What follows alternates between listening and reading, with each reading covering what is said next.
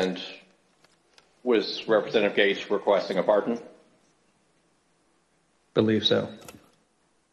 The general tone was, we may get prosecuted because we were defensive of, the president's positions on these things. The pardon that he was requesting, was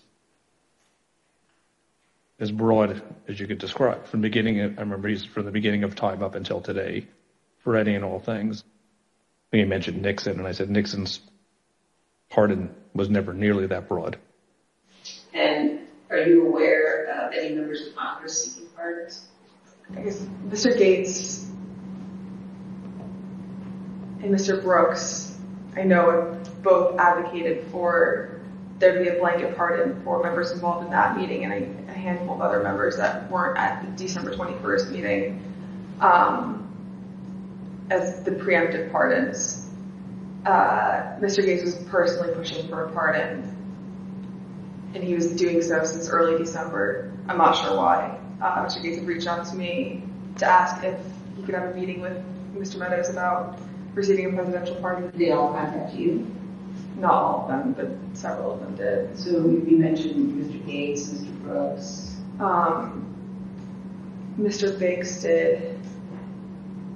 Mr. Jordan talked about congressional pardons, but he never asked me for one. It was more for an update on whether the White House is going to pardon members of Congress. Mr. Gohmert asked for one as well.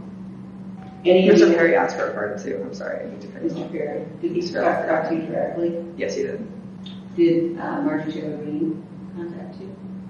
No, she didn't contact me about it. I heard that she had asked White House Counsel's Office for a pardon from Mr. Philbin, but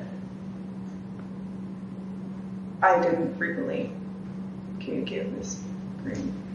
Are you aware of any conversations or communications regarding the possibility of giving Congressman Matt Gaetz a pardon?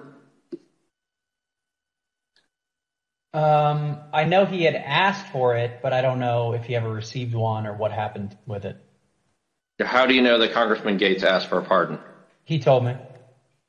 Tell us about that. He told me he'd asked Meadows for a pardon.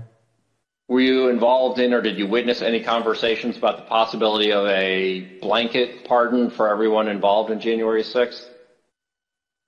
I had heard that mentioned, yeah. Do you know whether the president had any conversations about potentially pardoning any family members? I know he had hinted at a blanket pardon for the January 6th thing for anybody, but I think he had for all the staff and everyone involved, not with January 6th, but just before he left office, I know he had talked about that.